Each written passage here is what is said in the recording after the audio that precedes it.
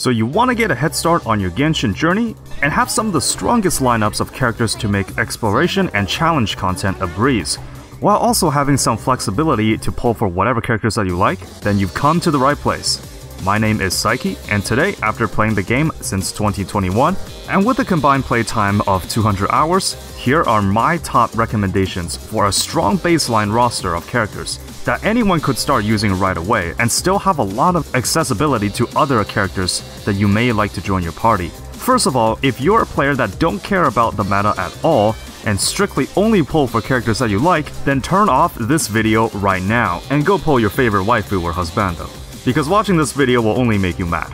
Unless you want to be, of course. I come from the perspective that while I do pull for characters that I personally enjoy, whether it may be the gameplay, personality, or the assets, I also value convenience and comfort in my playstyle. I'm going to get the highly desired characters to make building my teams a lot easier, and then I'm going to focus on the characters I personally want to ensure a smooth journey into any teams or playstyles. The goal of this video is to define what I personally consider as the baseline that I believe all players should have, because having it will allow you to open up more teams and tailor to your preferred playstyles, to whatever characters that you might want later.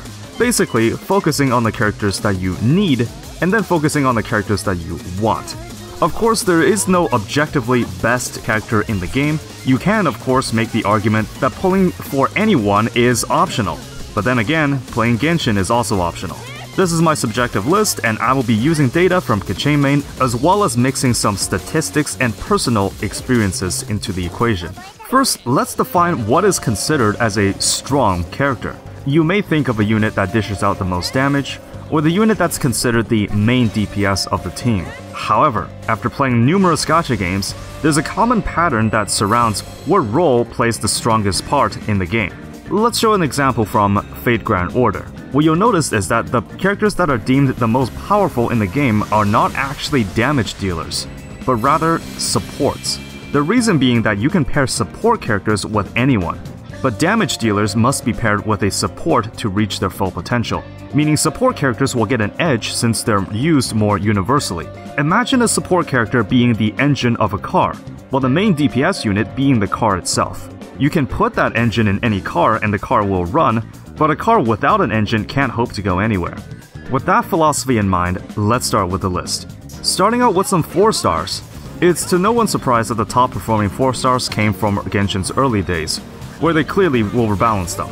Bennett, Xingqiu, and Xiangling. The holy trinity that just keeps on giving.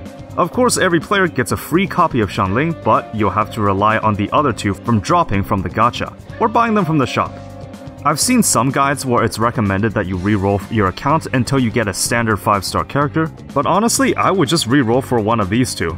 Bennett is an absolute powerhouse that boosts your unit's attack and essentially makes your team immortal since you just can't take damage while his burst is up. Xingqiu providing some of the best hydro support, giving constant applications, defense buff, and even some healing.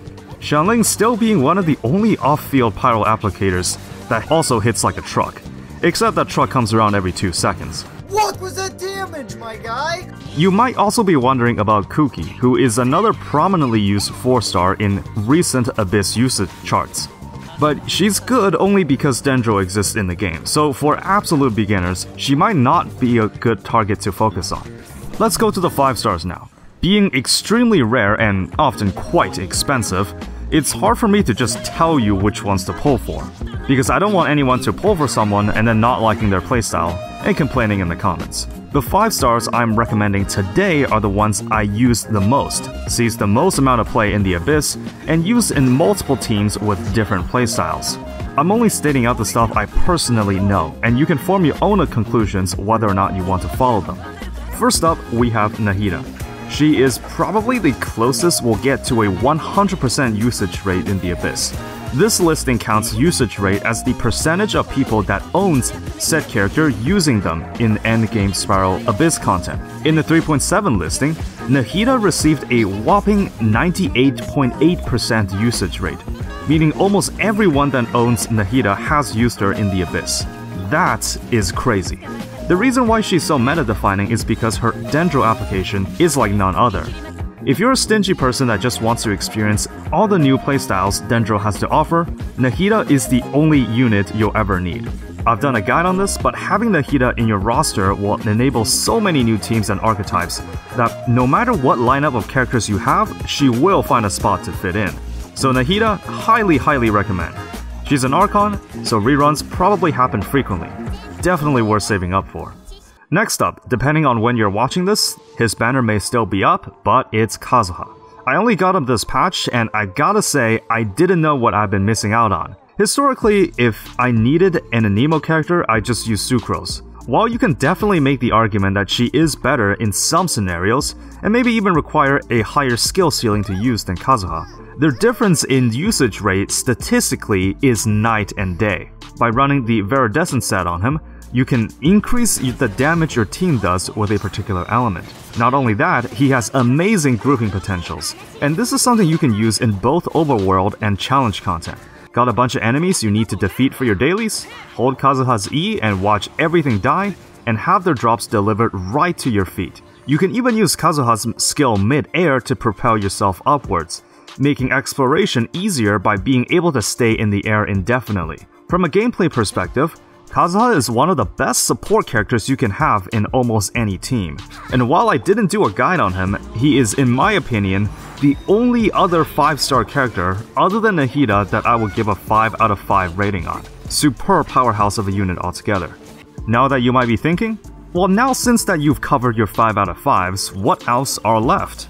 Well, under the category of highest priority, I got some entries that while I don't think should take precedence of anything I mentioned previously, I think any player would have a lot of use for them.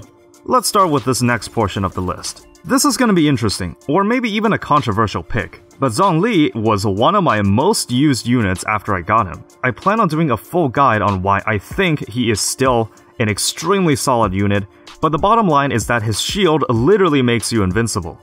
When exploring Overworld, having it up essentially negates any need for a healer, and you don't even need to learn how to dodge.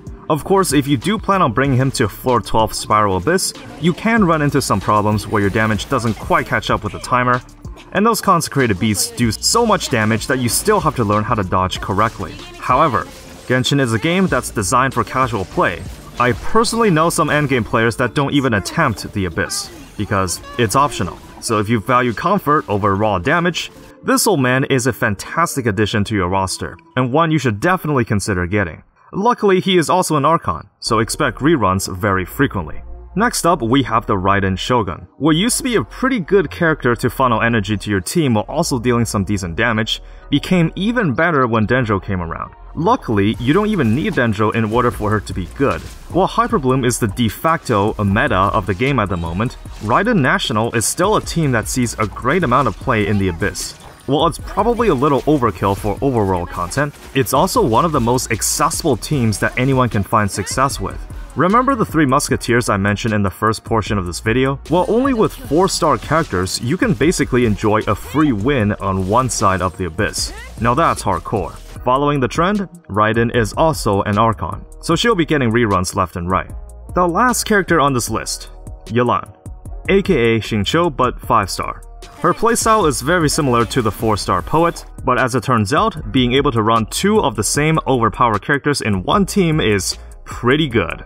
She pairs very well in Hyperbloom teams and brings out a lot of potential with other main DPSs, like Hu Tao or Yang Fei. Surprisingly, Yelan's best teams run both her and Xingqiu at the same time, even though you can run one of them on either side of the Abyss floor. Being one of the premier Hydro applicators, you can roll for whatever characters you like and she'll likely pair very well with them. Alright, so that's my list of the baseline of the strongest and most universally used units in the game. After you secure these units, then you can branch out and pull your personal wanted characters. After all, sure, you can pull for waifu or husbando, but why not get units that will make your waifu or husbando even better? Some closing words. Obviously, this list doesn't include any characters that will release in the future that may change the way we play the game. But for a general rule of thumb, Archon characters are always safe targets to go for. Every Archon we've had in the game plays or has played a significant role in shaping the meta, and I wouldn't be surprised the upcoming Hydro Archon will do the same. Anyways, I would love to hear about what you think. that should be the must-pull characters in the game, and what has worked or not worked for you. Thanks for tuning into this video, and remember, have fun with the game.